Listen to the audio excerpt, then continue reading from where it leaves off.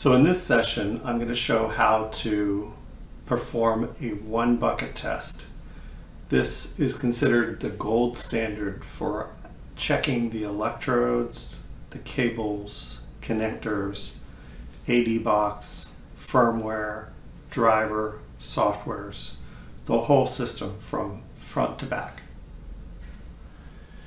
To do this test, you need the ActiveTwo system assembled, a container of water with some table salt. It's about a teaspoon to a gallon. My bucket's not quite a gallon, so I have less than a teaspoon. And I have the electrodes on hand that I'll be testing. So I'll load the ActiveView software, press start,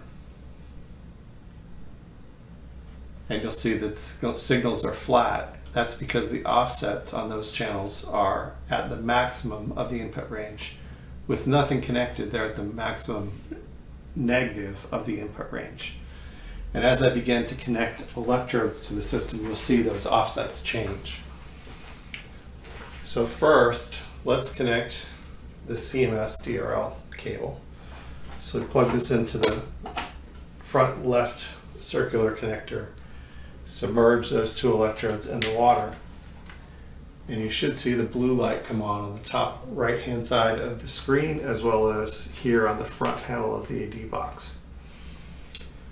All of the inputs are still at the maximum negative of the input range. So to check this set of electrodes for integrity, meaning to test everything from the electrode pellet to the wires to the connector and all the functionality of the box itself behind that, I'll just connect those electrodes to the input labeled A1 through 32. And I'll take the electrode heads and submerge them in the water. And what I should see is that the offsets will come into range. The blue light will remain on if the electrodes are good. And these offsets will begin to trend toward zero. You'll see that there's a range of offsets, but that there are only a couple that are above, maybe only one in fact. The rest are trending upward. If I select the monopolar display tab and I turn off the high pass filter, you'll see that most of the channels are trending upward, meaning that they're drifting toward equilibrium at zero. They won't achieve zero, but they'll get closer to zero. So I don't have any electrodes connected to EXG1 through 8, but I can test those in the same type of test. I'm going to go ahead and turn those off for now. Just so you know, if you check the EXG1 through 8 channels, they are displayed on the left-hand side, 1 through 4 and 5 through 8 on the left. So for now, I'm watching these channels to make sure that none of them go out of range and that they do trend towards zero. You don't want to soak the electrodes for more than 5 or 10 minutes routinely in any kind of liquid. So keep this test to under 10 minutes at a stretch.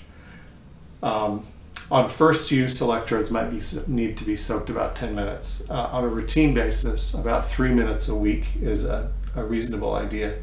Gives you a chance to check the functionality of the electrodes, as well as balancing them, actively balancing the offsets of the electrodes, which means that when they are in contact with the electrolyte, which is a homogeneous solution, they should not drift toward equilibrium. They should already be at equilibrium.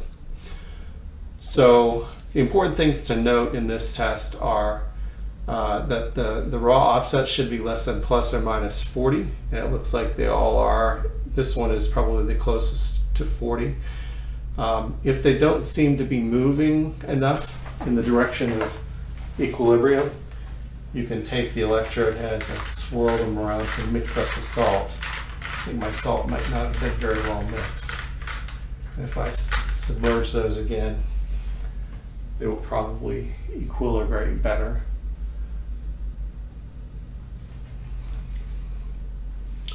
So the important things to know are that if the blue light goes off when any of the electrodes are submerged, it'll look something like this.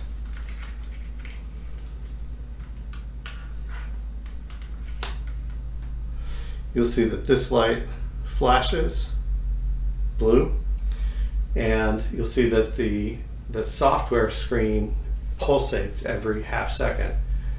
It's not as obvious in this display as it is in this display, that there's a pulse every half second. So let's say that CMS DRL is submerged and there's an offset problem. In other words, the blue light is off. So this is how we can test if there's a broken wire or a bent connector pin or some other problem in the box. What I'll do is I'll remove half of the electrodes at a time from the bucket. So I'll just untangle them a little bit. And take half of them out. And just for the sake of discussion, let's say that when I remove these, the blue light goes back on. That tells me that in this range of electrodes, there's a problem. So what I'll do is I'll take half of that and submerge it again. And the blue light remains on. So I think the problem is somewhere isolated to this group. I'll take this group and submerge it. Blue light remains on, so I know the problem is isolated to this range. If I take these two and submerge them, I only have two remaining, so I know the problem is in one of those two. So let's say that I submerge that one and the blue light remains on, but when I submerge the last one, the blue light goes off.